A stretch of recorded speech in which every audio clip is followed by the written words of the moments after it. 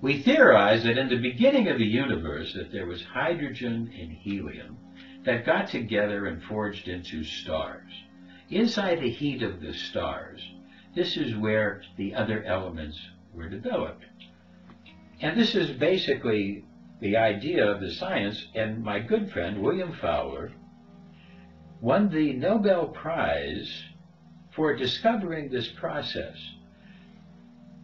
The theoretical and experimental studies of the nuclear reaction in the formation of the chemical elements of the universe. And he put together the ideas of this process.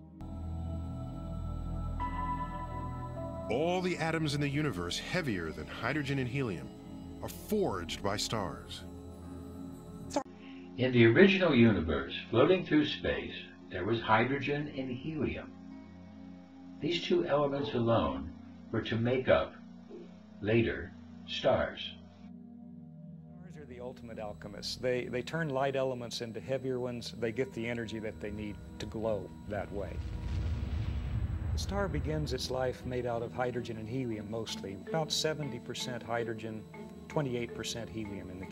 The hydrogen and the helium floating in space will be drawn together by gravity until it gets large enough under the Goldilocks conditions to produce a high enough temperature to start into the process. The star's core, the temperature and pressure are so high that hydrogen atoms fuse together to make helium. Hydrogen fusion releases prodigious amounts of energy, the heat and light of a star. Massive temperatures that will start a type of fusion. A nuclear fusion producing incredible more heat and igniting the star. Then later, the star runs out of hydrogen and begins to fuse its stocks of helium, making yet heavier elements. The actual nuclei are then being able to be fused by the fusion reaction, where the combining of multiple heliums to make carbon can happen. Helium is taken 3 at a time to make carbon. You can add one more helium to that carbon and make element number 8, oxygen. That's a tremendous step forward. You get carbon and nitrogen and oxygen made in stars. And now with the forces, all the other elements up to iron are capable of being made, as the nuclei are being forged together, fused, to make silicon and all the other elements, nitrogen, phosphorus, etc., up to iron. Now this is great because on the board we already have the principal elements of life. Organic chemistry is the chemistry of carbon. Carbon fuses next, and still heavier elements begin to form. Sulfur, argon, chlorine, Potassium, calcium, scandium. The pace of this gets faster and faster. Now the star will contract and expand and eventually get to a place where it explodes, to a supernova. And now the incredible temperatures will create the rest of the elements of the periodic table. In the middle, silicon is starting to burn at 3.5 billion degrees, stupendous temperature. It makes titanium, vanadium, chromium, manganese, cobalt, nickel, and iron. This is the part of the process of William Fowler. Here he is winning the Nobel Prize in Sweden with the Queen of Sweden. And he came to Youngstown State University and met with me. He was born and raised around Ohio, Youngstown, in Lime, Ohio. He was born in Pittsburgh. And he came and we started to work together on an idea of transmutation in biology. Iron is really the end of the road. It's sort of the nuclear turnip out of which you just cannot squeeze anymore. Iron can't fuel this stellar furnace. And so, when a star builds up too much iron, it dies. The other elements are now forged. We have the beginnings of a universe, planets, and all the forces. Explosion can be as bright as 4 billion stars like the sun. A stupendous explosion. Such outrageous energies overcome the iron barrier.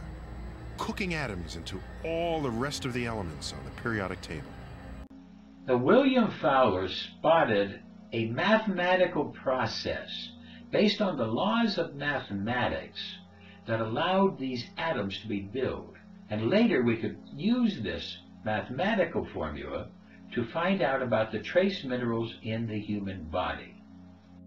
So starting down here, you can go copper, zinc, gallium, germanium, arsenic, zirconium, niobium, molybdenum, technetium, strontium, rhodium, lutetium, antimony, ytterbium, tellurium, thorium, iodine, radon, xenon, cesium, francium, barium, lanthanum, tellurium, cerium, indium, xenon, thorium, protactinium, cesium. uranium. Done.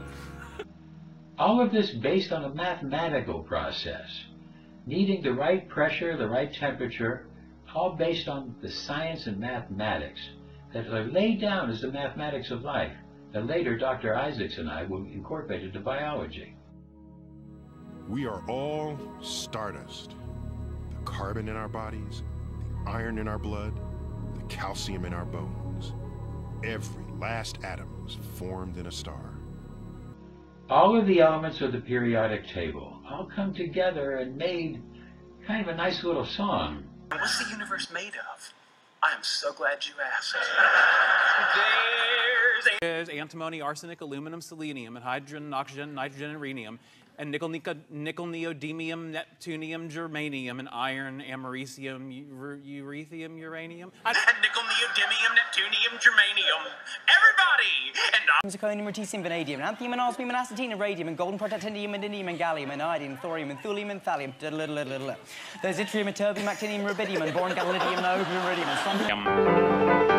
There's yttrium, terbium, actinium, rubidium, and boron, gadolinium, niobium, iridium, and strontium, and silicon, and silver, and samarium, and bismuth, bromine, lithium, beryllium, and barium. iron, americium, ruthenium, uranium, europium, zirconium, lutetium, vanadium. Just the Asians. And lanthanum and osmium. Cadmium, and calcium, chromium, and curium.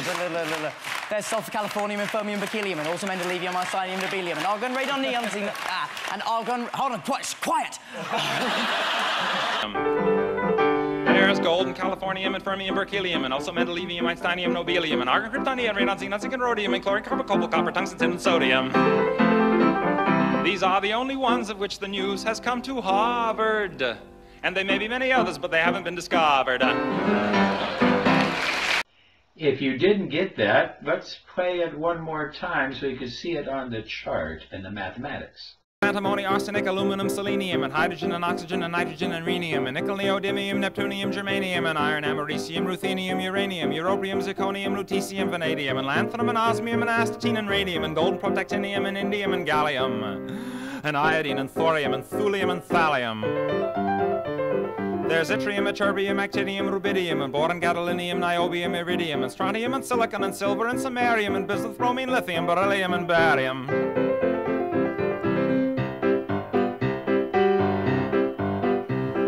There's holmium, and helium, and hafnium, and erbium, and phosphorus, and francium, and fluorine, and terbium, and manganese, and mercury, molybdenum, magnesium, dysprosium, and scandium, and cerium, and cesium, and lead, praseodymium, and platinum, plutonium, palladium, promethium, potassium, polonium, and tantalum, technetium, titanium, tellurium, and cadmium, and calcium, and chromium, and curium. There's sulfur, californium, and fermium, berkelium, and also mendelevium, einsteinium, nobelium, and argon, kryptonium, radon, xenon, zinc, and rhodium, and chlorine, carbon, cobalt, copper, tungsten, tin, and sodium. Thank you. You may be interested to know that there is an older, much earlier version of that song, which is due to Aristotle, and which goes like this. There's earth and air and fire and water.